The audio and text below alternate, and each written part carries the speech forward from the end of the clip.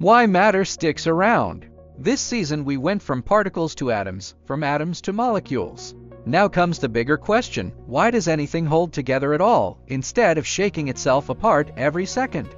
In energy filament theory F, the answer is not four forces lock you in place. The answer is simpler and a bit ruthless. The energy C constantly rewrites everything, and only keeps the texture patterns that cost the least effort.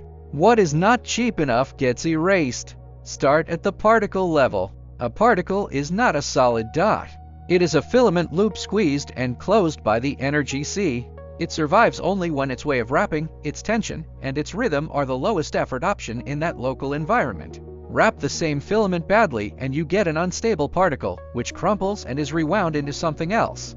Every property you know, like mass, charge, or spin, is just the easiest way that loop can fit into the surrounding texture. Now look at atoms.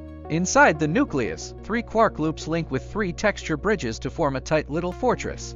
That shape is the cheapest way for those loops to share tension. Electrons do not orbit because they are tied by invisible strings. They run along paths where inward electric slopes and sideways spiral slopes are balanced. Those paths are energy levels, the least effort tracks in the local texture. Next come molecules. When 2 atoms bring their outer textures close, sometimes their rhythms and directions match. Along those matching directions, the energy C opens a shared corridor where electrons can move more easily than staying stuck to either atom alone.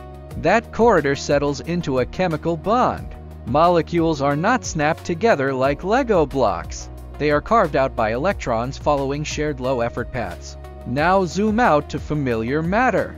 Once molecules form, their textures extend outward and interlock with textures from neighboring molecules, building a larger network. No one controls this. The network simply relaxes into the pattern that, as a whole, is easiest to maintain. Rock feels hard because its network is tight and highly connected.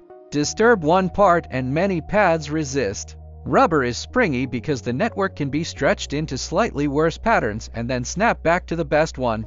Liquids flow because their network is loose, with many sliding routes.